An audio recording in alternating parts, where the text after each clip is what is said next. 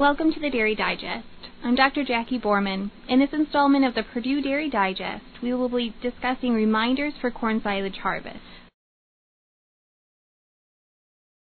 We have had our share of hot days this summer, and there is plenty of corn here in Indiana that is getting close to harvest. Today we will talk about some of the important things to remember related to corn silage harvest. When you are deciding when to start corn silage, the dry matter of the corn silage is more important than the maturity of the kernel.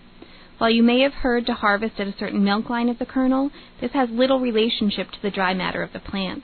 Especially with a hot, dry summer, if you wait until half milk line to harvest, you may end up putting up a lot of dry, low digestibility corn silage. If you have an upright silo or bag, your optimal dry matter is between 35 and 40%. If you have a bunker or pile, your optimal dry matter is a little wetter at 32 to 36% dry matter.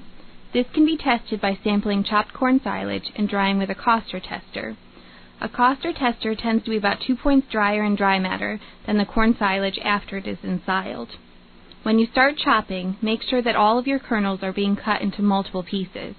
For a high-producing cow, there is not enough time for her to break down the corn kernel in the rumen and digest all of the starch. Therefore, making that starch available to rumen bugs will give you more milk.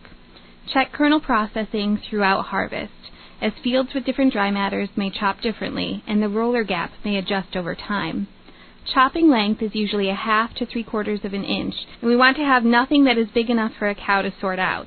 As corn silage gets drier, you may also need to reduce the length of corn silage in order to pack it appropriately and to help with digestibility in the rumen.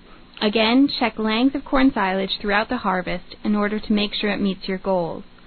We want to reduce the amount of soil that gets into corn silage. Soil contains bacteria that may prevent good fermentation. This means make sure that anything driving on a pile is not bringing in soil. In order for proper fermentation to occur, you need to pack corn silage to eliminate oxygen.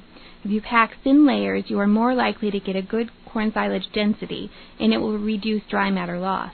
If you just pack at the end of the day, or with not enough weight, there will still be oxygen in the pile, and this will lead to heating, mold, and yeast growth and spoilage.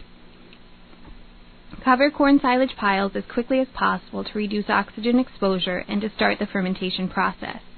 Corn silage harvest is a busy time on dairy farms, but it is the chance to put up high-quality feedstuff for the next year.